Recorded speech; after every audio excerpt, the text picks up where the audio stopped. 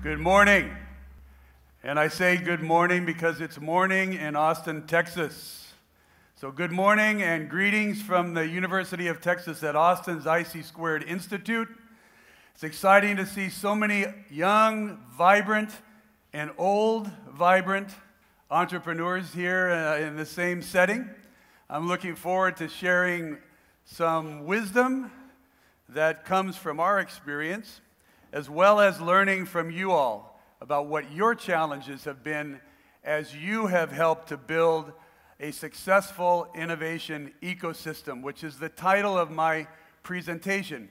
I notice that my name is spelled incorrectly on the slide. The second N on my name was quite important to my parents, and so I'll make sure that that gets mentioned. It's Glenn with a double N, Robinson. Anyway, that's okay. As long as it's spelled right on my paycheck, I really don't care. So, let's get started. Greetings from Austin, Texas. How many of you have been to Austin, Texas before? So, a few people here. Well, I extend a hearty Texas welcome to all of you to join. There's a bumper sticker in Austin that is seen quite frequently, and more frequently now that people like me continue to come from other states around the Union, that says, "I'm not from Texas, but I got here as quick as I could." So Austin has become, since I've joined the ecosystem in Austin in 1995, the #1 center of innovation and entrepreneurship in the United States, bypassing the Silicon Valley, according to many esteemed rating agencies, World Economic Forum, U.S. News and World Reports. You can see them behind me. I won't walk you through all of them. We were just rated for the second year in a row as the #1 large city to live in the U.S. and the #1 city to start a large startup enterprise. A startup enterprise. So, over the last 40 years, since the IC² Institute was created, Austin has gone through a tremendous metamorphosis. Now, that doesn't mean because we're rated #1 that innovation and entrepreneurship is easy in Austin. We just have a highly developed ecosystem of which we can benefit. And so I'm going to give you some perspective on what we did to create that innovation ecosystem and some of the factors that come to play, some of the challenges that might be encountered, and some of the things that we recommend that governments, universities, and industry, which is, by the way, the definition of the triple helix. Have any of you heard of the triple helix model? Yeah, so those are the three components: industry, government, and education. And how that triple helix model comes to bear in creating that ecosystem. So you might ask yourself, so this guy's coming from Austin, Texas. I don't have a Texas accent, but I'll speak as a resident Austinite. For a number of years in my career at Dell, I was a director of Latin American marketing, sales, and tech support. And I did a lot of traveling throughout Latin America and the Caribbean. Now, you may be familiar with Caribbean. There's a lot of islands there. It's not all islands. There's some mainland that's also considered Caribbean, but there's a whole series of islands. And so I was there quite often, talking to customers and helping to develop business. And invariably, I got this question: "Glenn, what do you know about us islanders? Island time is different. We think differently. We have different challenges." And my answer was, I am one. I was born on an island. This is the island that I call home, which is Hawaii. Although I moved on from Hawaii later on in my life to do other things and live in many other places around the world, the spirit of aloha, as we call it in Hawaii, still drives my thinking from a heart standpoint and the priorities of family, community, communication, and interrelatedness. It also causes me to be late for many meetings, but that's okay. Aloha, as we say in Hawaii. So it's all right. We understand about Indian Standard Time in Hawaii. So the next question is, You're coming from Austin, you got all these advantages, you've got venture capital there, you've got angel networks that you've developed, you've got startup ecosystem. What do you know about creating innovation in emerging markets? Come on. We have different challenges in these markets where we live. We have different issues that come to play. Absolutely agree with that. Now, Austin 40 years ago had some of those same issues, but my answer is, I've been there and I'm doing that. So I've been living for the last 2 years in Tirupati, a temple town. Anybody ever been to Tirupati in the state of Andhra Pradesh? Not very many. So the most highly visited Hindu temple in the world is there in Tirumala. The Lord Balaji lives there, and he blesses us every day with a tremendous amount of resources and energy. But it's very clearly an emerging state in an emerging market in India. And so for the last 2 years, this is my first cohort here, a part of it behind me, and you can see the building. I have been dealing with those challenges. So I know what, to a certain extent, many of you are dealing with when you talk about being trapped on an island. And I mean trapped in the best sense of the word, because it's a beautiful place to live. And this is like coming home for me when I come here. But I also understand that an island is geographically delimited and creates a small market. How about you as a small market as well? And so you've got to find opportunities outside of that market. And you've got to create ecosystems that might go beyond those borders. And you have challenges as your market evolves into a productive and positive and more robust ecosystem. So let's talk a little bit about some of those challenges. So when I speak about this, I speak from some personal experience in both areas. In Andhra Pradesh, the vision of the Honorable Chief Minister Chandrababu Naidu is to establish a world-class innovation ecosystem for job and wealth creation, and to realize his vision of birthing one entrepreneur per family. So our concern is twofold. One is to create jobs and wealth, which is what the IC² Institute was set up to do 41 plus years ago, but also to create new entrepreneurs like many of you who are here in this audience, students, academics who are teaching students on what are the finer points of innovation and entrepreneurship. And it has been quite a challenging run over the last 16 months of our four-month cohorts. So how did we do at this? Well, the answer is we didn't do too badly. The companies that have come through our accelerator, 132 of them, 28 of which were selected for advanced commercial development, working with the Austin ecosystem and the University of Texas at Austin and our global footprint in 148 countries around the world with our IC² Fellows Network, have generated $3.4 million of sales, have created over 1,000 jobs, and have been successful in placing 124 graduate students in paid intern positions, working with real entrepreneurs, getting scars, and developing companies. So we are quite proud of this. The government has just extended our run, so we have another 16 months to go to continue to develop this, so that says that I think we're doing something right. In July of last year, Entrepreneur India magazine selected Accelerate Andhra Pradesh as one of the top 6 incubators in India, with only 7 months of runway. So another vote in favor of the fact that maybe the model, the methodology is working, and so it's possible to do this in an emerging market like the state of Andhra Pradesh. It's been so successful, in fact, that the U.S. government, the embassy in Delhi and the State Department in Washington, D.C. have put funds in place to create what we call the South Asia Connect program.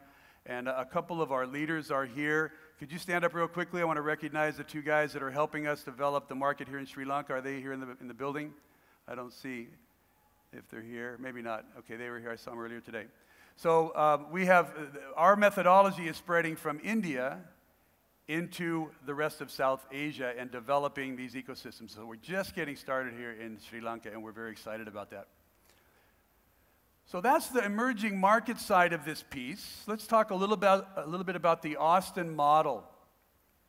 When George Kosmetsky founded the IC² Institute at the University of Texas 41 years ago, His idea was if you could take, and by the way, in those days, Austin was a provincial backwater with very little industry and no entrepreneurship. And the Central Texas economy was in decline. The oil business had taken a dive. All of these buildings that had been built were not ever inhabited. We used to call them see-through buildings because they were all glass and you could see through from one side to the other and no one was there. And so the Texas government and the city of Austin was quite worried about all of this infrastructure that had been built and oil companies that were retreating back to Houston. And so George came in to be the dean of the business school, and he quickly saw that there was great research being done at the University of Texas. We were a premier research university, even as in a provincial environment. And there were great business minds that were being trained at the business school where George was.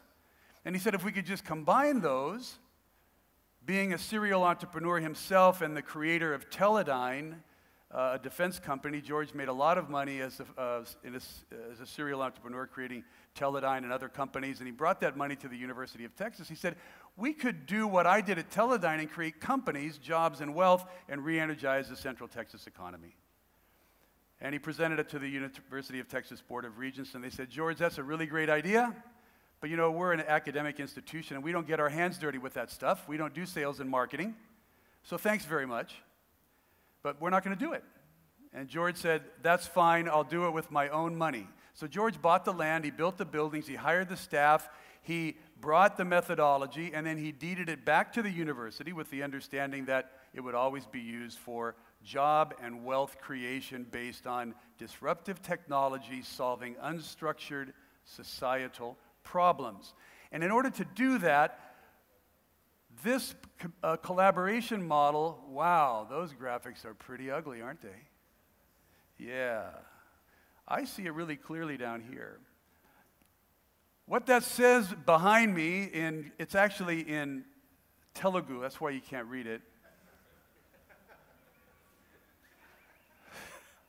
Right? I mean, I don't know. Sounds good to me. What it says is that there's a need for collaboration. So one of the panels on which I'm going to sit today actually talks about public policy and the involvement and the impact of public policy. The public or government sector of the triple helix is supremely important. It's important to create an environment and a support infrastructure to help companies grow. But there's a need for other stakeholders to enter that market and be part of that collaboration to generate what George called the Austin Technopolis, which is now #1. It was not that years ago. And that includes universities, which is up there. This is Telugu for university right up there. It includes large corporations. It also includes small and medium-sized businesses or emerging companies. It includes state government. It includes local government stakeholders. It includes support groups like communities, community organizations. It includes trade associations. Even the federal government should get involved, hopefully, in supporting this. But everybody plays an important role in generating that model. So collaboration is the catalyst to make this work. And everybody needs to work together, and silos need to disappear. What we've discovered and learned over the last 40 years is that in order to have an innovation-based economic ecosystem, which is what George and the University of Texas IC² Institute was interested in, is that you start with basic research. That was being done at the University of Texas in those days and done very well. If basic research becomes applied, and I make a distinction between pure research and applied research for these purposes. So in other words, research that has market application and that is oriented towards getting into the market, that then becomes innovation. That drives innovation. In other words, implementation of the technology focused on a market, a sector, a territory, whatever it might be. But it can't stop there. Many of you have probably invented products and you said, these are clearly going to sell themselves, and then you went to the market and nobody cared, right? Never done that. Nobody's ever done that, right? Not been a problem. I challenge you that that is a problem. It's a problem in many of the cases that we look at in applications for our Accelerator. But my product is just so great, it's going to change the world. Well, the reality is if a technology is invented and there isn't a market, is it a company? Is it a company? No, it's not a company because it can't sell anything. And if you can't sell anything, I maintain you do not have a company that will survive. And what you want is long runway. Okay? So innovation has to become, research has to become applied in order to become effective innovation.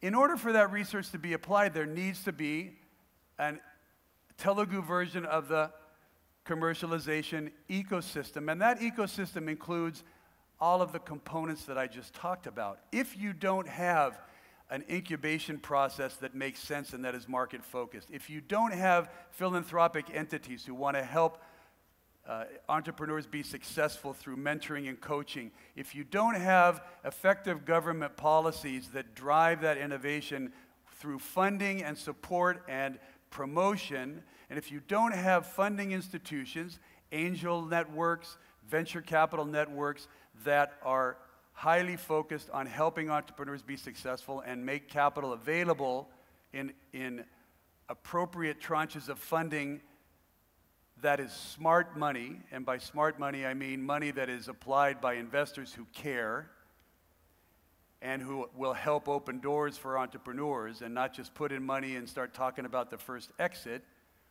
And if you don't have markets and business relationships developed that will be a nice landing pad for your technologies, then you don't have an effective commercialization ecosystem.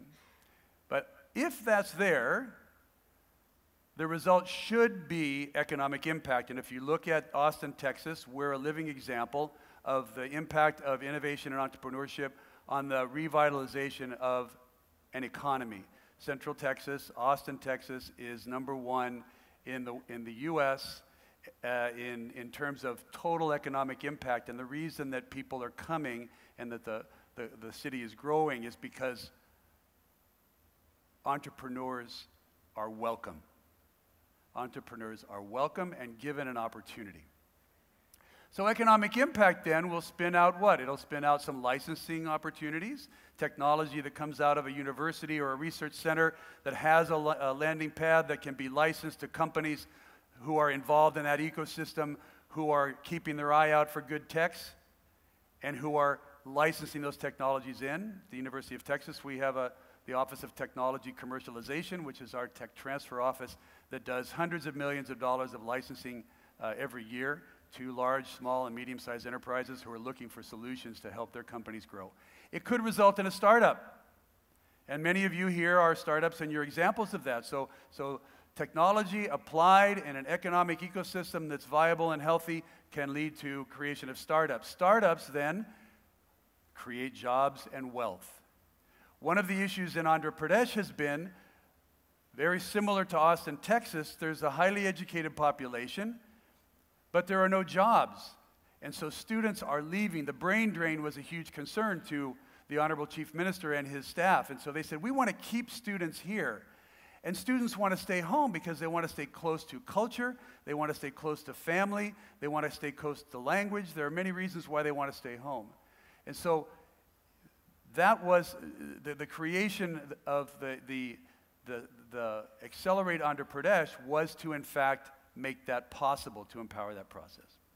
And it could lead to sponsored research for universities. That means large corporations that are bringing bags of money to the university and asking the universities to develop products and services that they don't have the time or inclination to develop on their own. And this is a self-perpetuating cycle, so leading back into the early part of the model and then coming forward again as new products and services are developed. So what are some keys to the innovation economies? What are some of the keys that you need to think about as you are developing your innovation economy? First of all, you want to exploit the local advantage. You want to develop and diffuse innovation expertise that's developed here. You want to encourage self-determination. You want to accelerate through collaboration with your peers and with others in the ecosystem who share your particular interests. You want to let electrons be shared but ensure that atoms collide. And you want to engage the virtuous cycle. Let's talk a little bit about each one of those briefly. So in Austin, our local advantage is we're a capital city. We have an anchor university there. We've become a center of music. Austin bills itself, appropriately so, as the live music capital of the world. We are now a technology center, art, music, film. We've now become a center of gaming and gamification development, so gaming companies are coming because of the robust commercialization ecosystem. And it's a center of entrepreneurship. That's a local advantage for us. Our culture is the quality of life. Like the Silicon Valley, in its time, it's still cheap, affordable, the weather is good, and there's a young, vibrant community that is attracting young people to come to Austin. At any moment in time, at least after about 5 o'clock in the evening, you'll have 45 or 50 venues that are doing live music, having some kind of art, having some kind of gaming exhibition, or doing some sort of theater production. And so that's a local advantage for us. What is your local advantage? What can you sell to the world? One of the advantages that comes to my mind is that Sri Lanka can be a jumping off point or a jumping in point, depending on how you look at it, to other markets around South Asia and the world. Think about that. How can that help you as an entrepreneur develop products and services that are exportable to increase your market size? So then you want to diffuse that expertise. You want to share your knowledge with the world. I came 10,000 miles to share with you all some of the expertise that we have at the University of Texas at Austin. And you can see here we've operated in 42 countries around the world. That's what we do. The question for you is, how are you sharing your expertise with others? How are you helping raise the tide that will raise all boats here in Sri Lanka as well as possibly elsewhere in the world? Think about that. You want to encourage self-determinism. What do I mean? I mean, to a certain extent, innovators, entrepreneurs need autonomy to take the competencies that they have and collaborate with others in order to determine their destiny. And many of you, I'm sure, have been successful. I've talked to some already earlier today who have already been successful in doing this, and my hat is off to you. And more of you, I'm sure, will do that in the future. It's for us the power of I can, realizing I can do this in the spite of, or in the face of, increasing pressure and global economic challenges. I can do this. It's a mindset. If any of you are pilots, you know that there's a gauge, 2 gauges on the dashboard of a plane. One is attitude and one is altitude. And we often say that your attitude determines your altitude. Because if you're at cross purposes with the horizon, what happens? Your plane goes down and your future is limited. And so you want to have the right attitude that I can, but I can't do this alone. I need people to collaborate and work with me and partner with me and support me and help me and educate me. And I've got to have an open mind to receive that, because a closed mind doesn't receive anything. It repels and rejects. So you don't want to have a closed mind. You want to have an open mind to learn from others. And then say, look what we can accomplish together. This is awesome. What do they say? A rope of many strands is not easily broken. You need the people around you. I often say, all of us need each of us, and each of us need all of us. So, self-determinism. And then, this is something that's important to me that I always lift up as a concept, is that we're focusing on helping women entrepreneurs in Andhra Pradesh. When I started, we had a round number, which was 0, of women-owned entrepreneurial ventures, and now we're at about not quite 20%, and that was intentional. We went out and recruited women who said, I can't do this alone, I want to collaborate, I have the right attitude, and they're successful. One of our top companies is owned by a woman, and it comes from a very small village in Andhra Pradesh. And so that can be done. And disadvantaged groups, I have a new friend. Dinesh, are you here? Dinesh, are you here? Just say yes if you are. There he is, right back there. So Dinesh and I met yesterday on the flight in from Delhi. Dinesh is visually challenged. You'll meet him at his booth out here. And he's got some incredible thoughts. Forget the technology that he has. Don't forget it. Buy it. It's good. But I mean, compared to the technology, what he has is a role model, is an example of a disadvantaged group, a disadvantaged individual who has been tremendously successful in the face of advantage, in the face of obstacles. And I just wanted to give him a special shout out.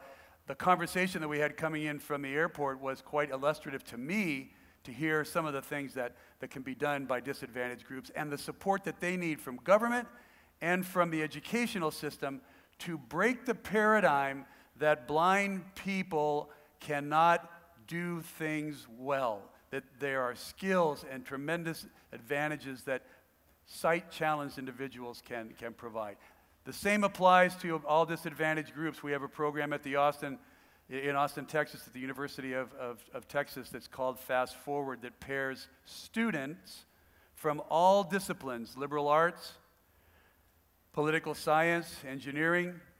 Doesn't matter their background, they can apply, they get academic credit for it, and they're paired with small and medium-sized businesses in Austin, Texas that are owned by disadvantaged and underrepresented groups, minorities, otherwise challenged individuals, disabled individuals, and others, women who have exciting ideas. And we put students in touch with them. And I was telling Dinesh about this, and I said the reason we do it is twofold. Number one, we want those students to broaden their horizon and work forcibly with disadvantaged populations and help them be successful. And they're put into those companies to help them develop their plans. And then we also want those companies to have the advantage of working with students at the University of Texas and all the IQ points that those students bring. It's been a really cool program. Maybe that's something that could be done here at the universities in Sri Lanka. I don't know. I have to think about it. I mentioned the triple helix, and I won't belabor this point too much. You're familiar with it. Many of you raised your hand. You know what it is. The collaboration is important, and only through collaboration can you accelerate. Austin, Texas could not go from a backwater provincial capital to the #1 center for entrepreneurship, innovation, and places to live without that collaborative environment. That was the launching pad that got us to where we are. So what do I mean by let electrons be shared but ensure atoms collide? First of all, it's sort of the social media approach. Not just social media, but it's practicing the practice of communicating with people and sharing ideas. I brought my team to Austin and introduced them, my team from Andhra Pradesh to Austin, and they met all of the thought leaders, or many of the thought leaders that developed the Austin innovation ecosystem, political leaders, entrepreneurs who had been successful, and they heard from them about why and how they were successful. And what they said to me at the end was, Glenn, did you pay these people to say what they said? I said, no, what do you mean? They said, everybody talked about how collaborative it is in Texas. Well, it is. Texans think big. It's a big state. It could be one of the top 5 to 8 economies in the world if it just was cut out by itself, given its gross domestic product. They're big thinkers. But the attitude, and having grown up in the Silicon Valley, no disrespect to the Silicon Valley, that's home for me, essentially, because my family is there now. But it's become a very closed environment, very proprietary. It's why Californians are coming to Texas, because the thinking is open, it's collaborative, it's that there's more than enough for everybody. And again, everybody needs all of us, each of us needs all of us, and all of us needs each of us. That's what fuels the growth in Austin, collaborative culture. And then the power of coffee and beer. Now, nothing magic about coffee or beer. The magic is in creating a sense of community and place. It's meeting together. It's taking the Telugu version of content, so my content, what I know, my expertise, and sharing that with others to create contentment in my ecosystem and establishing connections with others, networking. So collaborate, get out of the building, go talk to people, meet and share. That's what Ensure Atoms Collide means. The virtuous cycle, I'll talk about this really briefly. You can see the components here, hopefully. I'll give you one example. At the University of Texas, 2 students, RR and DN, names have been hidden to protect the guilty. They were students at the University of Texas. They shared some wisdom. That wisdom that they learned and gained from the Austin Technology Incubator and others at the IC² Institute and the university caused them to create a company called Furnace Software in 2006. They won the Moot Corp, which was the first business plan competition in the US hosted by the University of Texas. They won, as part of their winnings, an opportunity to join Austin Technology Incubator free of charge. Austin Technology Incubator helped them raise $10 million in 2007 and 2008. They raised a total raise of $10 million. That helped them create 21 employees and got the interest of BMC Software, who acquired the company in 2010. So Furnace was created in 2006, and in 2010, they were acquired by BMC Software. Hallelujah, success. They were very happy with that. But they didn't stop there. After the liquidity event, RR decided that he wanted to give back, and so he came back to the Austin Technology Incubator as the director of the wireless vertical sector in the incubator. He then contributed to the endowment fund out of his earnings from the sale of Furnace to BMC, back into the endowment fund of Texas Venture Labs, which is the new name of Moot Corp. Same thing, just a different name. We've changed the name to Texas Venture Labs. He put money back in. And then he founded a company about 2 years ago called Datical with a $19 million investment. So he's creating a new startup. What's the message here? The virtuous cycle says if you do this correctly, you encourage people to do thinking out of the box, which then can lead to really good investment through a support of a commercialization ecosystem. Those individuals, if they're continually nurtured, can be of benefit to you as a university and to you as a community because it's creating more jobs and wealth and then continues to propagate the revolving cycle. And this is how innovation ecosystems are created. So what is success? People often ask me, what is success? Well, I have some definitions, but the one I like the best is this one. Success is stumbling from failure to failure, stumbling from failure to failure with no loss of enthusiasm. Stumbling from failure to failure with no loss of enthusiasm. Guess who said this? Somebody who knew a lot about stumbling, failure, and success, and was tremendously enthusiastic through the process, Sir Winston Churchill. So if it's good enough for him, it's good enough for me, it ought to be good enough for you. One of the challenges that entrepreneurs face is failure. And how is failure perceived? In Australia, they call it the tall poppy syndrome, I believe. You know, if you stick your head up, you get it cut off, and so I'm not going to stick my head up. But you got to stick your head up. You got to take a risk. In sales, which is my background, studies say that the average sale is closed on the 7th call. It takes 6 calls to get a yes. On the 7th call, you get the yes. You can't take failure personally. Failure is just a good teacher.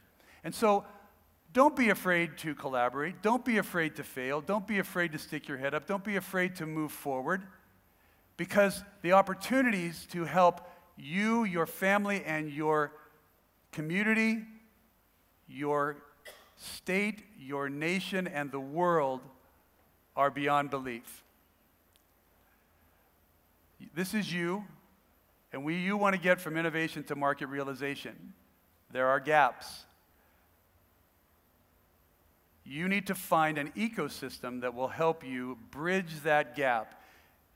In our thinking, it's idea to product, getting products from innovation to the market, incubation, tech transfer, the triple helix collaboration model, and smart money are all the foundations that will help you bridge that gap to success. At the University of Texas, we say what starts here changes the world. Ladies and gentlemen, let's go change the world. Thank you very much.